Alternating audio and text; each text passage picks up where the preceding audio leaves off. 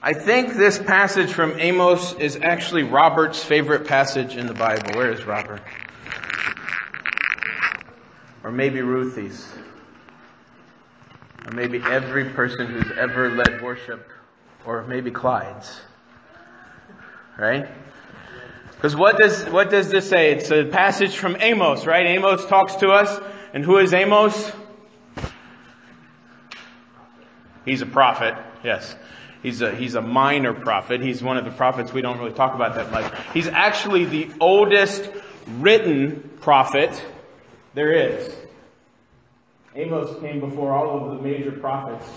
And I say written, right? Because Amos didn't write his stuff down. Somebody else wrote his stuff down. But he's actually the oldest written prophet that spoke in the land. He was a prophet from the southern kingdom that went to the northern kingdom to do his prophesying. And he was by trade, what did he do? The very first thing that was read this morning. He was a shepherd. He had no training whatsoever. He didn't go to seminary. He didn't go to Bible classes. He was a simple man who watched sheep in the field. And God came to him and said, I want you to go and tell these people this. And so Amos went, and he told the northern kingdom, I'm going to read this from a little bit different version than we had this morning. Seek good and not evil, and live. You talk about God, the God of the angel armies, being your best friend. Well, live like it, and maybe it will happen. Hate evil and love good. Then work it out in the public square. Maybe God, the God of the angel armies, will notice your remnant and be gracious. I can't stand your religious meetings. I'm fed up with your conferences and conventions. I want nothing to do with your religion projects, your pretentious slogans and goals. I'm sick of your fundraising schemes, your public relations and image making. I've had it all I can take of your noisy ego music. When was the last time you sang to me?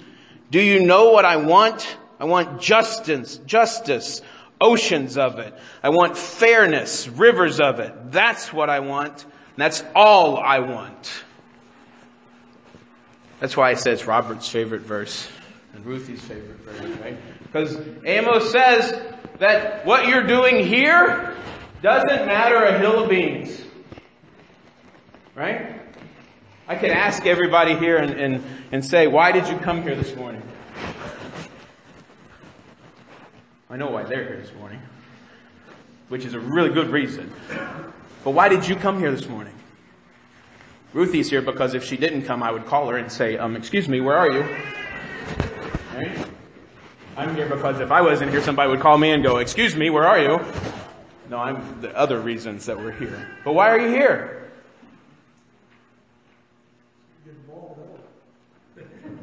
Because I'll give you a hard time. Is that a good reason to come to worship? Nancy kind of has her hand up. Why are you here, Nancy? Thanks for all God has given us. To give thanks for all. Does God really want our thanks? That's a trick question. The answer to that is no. And yes. Right? Why do we come here? I know some of the shorter members of our gathering here this morning would say that I'm here because my mother and father dragged me here. Right? I'm here because the pastor said I had to be here and I have to take sermon notes. I wonder how many of you are going to write that down on your sermon note this morning. Praise the Lord. You know, we're here to praise the Lord. Does he need that? Does he want that? He deserves it. That's a good answer. He deserves it. Do we think by coming here on Sunday morning that we fulfill our religious duty and we've done everything we need to do? You see, this reading says that God doesn't like our songs. He doesn't like our offerings. He doesn't like the fatted calf being burned on the altar. He doesn't like the things we do that we think we have to do to be right with Him because we're doing them for the wrong reasons. We're not gathering to praise Him. We're not gathering to worship Him. We're not gathering Him to give Him thanks. We're gathering because we think this is what we have to do. We're gathering because somebody told us this is where we need to be and this is what we're supposed to do. How many of you have read anything over the past week that has been bad news that has happened in our world? You're in church, people. I just asked you, how many of you read anything about bad news over the past week? If you don't raise your hand, that tells me you don't read. Right? I mean, just last week when I was gone to a conference, and if you want to see what I did, there's a picture in my office. It's actually, Clyde's laughing because he's seen the picture. It's a really good picture. You should go in and look at it. No, I had a great, restful, Spirit-filled, it took you long enough to laugh at that. I had a great, restful, Spirit-filled weekend last weekend. But while I was there and while Pastor Harvey was here with you in Texas, a man went into a church and gunned down 26 people. Now see, I could stand up here for the next 20 minutes and talk politically about what we need to do about guns and what we need to do about this, and I see the glares and I can feel the, right? Because I have guns at home. And you're not going to take them from me. And it's not about that. And it's not about mental illness. And it's not about insert whatever you want to insert here. Right? It's about the fact that we live in a world that is filled with evil. And what are we supposed to do about it? Right? How many of you read after reading about this or hearing about this shooting in Texas, people on Facebook posting, "Our thoughts and our prayers are with you"? Did you see that? How many of you have ever said that? How many of you actually pray after you say that? That's good. I like that. Do you do anything else? I'm on several Facebook groups with other pastors in our denomination and in denominations beyond just ours. And there's discussion in these groups about how we need to now start locking our doors on Sunday mornings after worship starts. And how we need to lock our doors through the weeks because we want to keep people out. Is that doing what God has called us to do? Is that being who God has called us to be?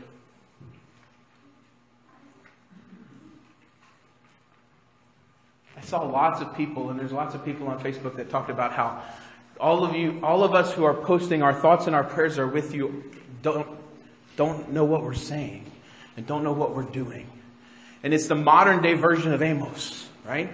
I'm not saying that thoughts and prayers are bad. We need those. Everybody needs to be prayed for. Everybody needs to be thought about. And we need to understand how and why we're doing that. But if it stops with us just doing thoughts and prayers, if it stops with us just praying to God that God please do something down there. And you know what? God wants to do something, but how is He going to do it? Through who? Say that louder. Us. Right? Amos is telling us you need to get up off your butts and get out there and do something. It's not enough to come in here and sit down and sing all of our pretty songs to God and come in here and give Him our hour every week and just make everything be perfect. We need to get up off of our butts and use what God has given to us and go out into the world and make a difference. That's what Amos is saying. It's not enough to just say that something needs to be done. It's not enough just to pray about it. We have to get up and do something about it because that's what God has called us to do. Living water is going to flow out of the hearts of the believers, is what Jesus said in His reading this morning. God wants oceans. What did that reading say? Oceans of justice. And rivers of fairness. Right? I want justice, oceans of it, and fairness, rivers of it. And that's what God wants. He wants you to know that He's going to go with you, just like He did Amos, who He sent from his town in the southern kingdom up to someplace he didn't know about, to talk to people that probably didn't like him. Because God had given him a message. And that's what God wants you to do. To go out into the world and give them the message of what He's given to us. How much God loves them and how much God loves each and every person. And then that evil that's out there that's happening in this world, it's not going to go away. But we'll all be able to see it and understand it better. And we'll all be able to adapt and to work with it better. Because God has given us the strength and the power to do that. The hymn of the day is a song by an artist called Matt Redman. Matt Redman is a worship leader in England. London specifically, I believe. He wrote several songs. Any of you who listen to contemporary Christian music have probably heard of him and know of him. You probably even know this song. This song was written several years ago. And it was actually written because Matt Redman became so popular that people were coming to worship at the church where he was playing, and they would come to hear him play. Right? It's like a free concert every Sunday morning. And they would show up for worship, and as soon as he got done with the opening worship songs, all of these people would get up and leave.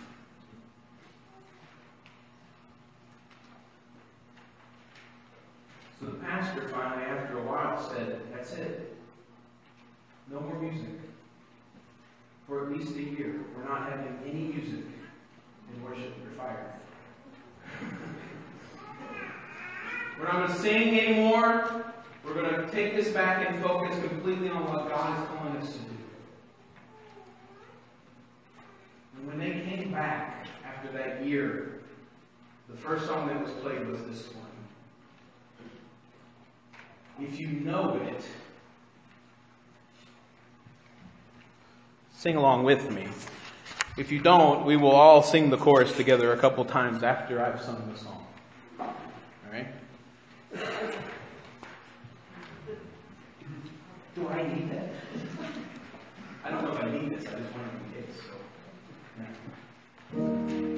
When the music fades, and all is stripped away, and I simply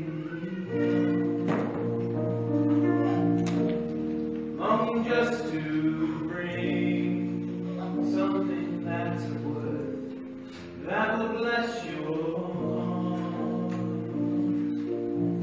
I'll bring you more than a song, for a song in itself is not what you have required.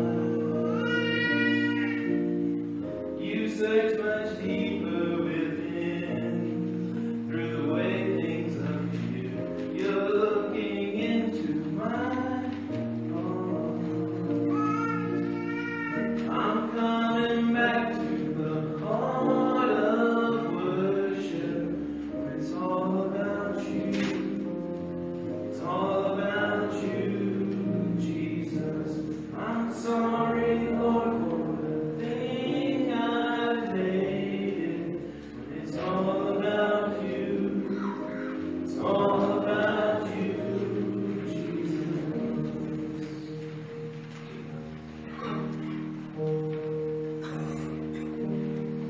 King of endless worth, no one could express how much you deserve. Though I'm weak and I'm poor, all I have is yours. Every single breath,